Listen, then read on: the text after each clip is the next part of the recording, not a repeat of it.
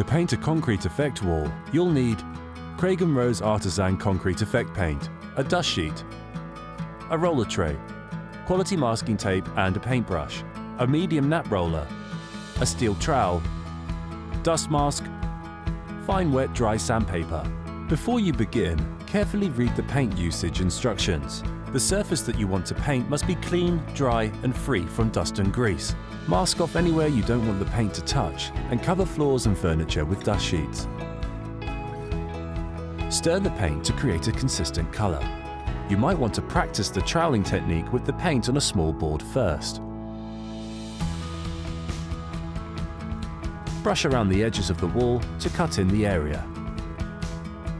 Using a roller covered with a thick layer of concrete paint, apply in random strokes across small sections until the wall is fully covered.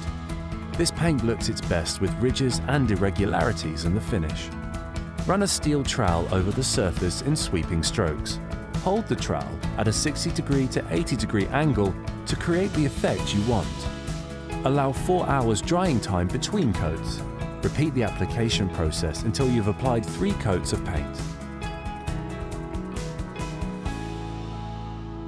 Once the paint is completely dry, gently sand the surface with fine sandpaper to enhance the finish.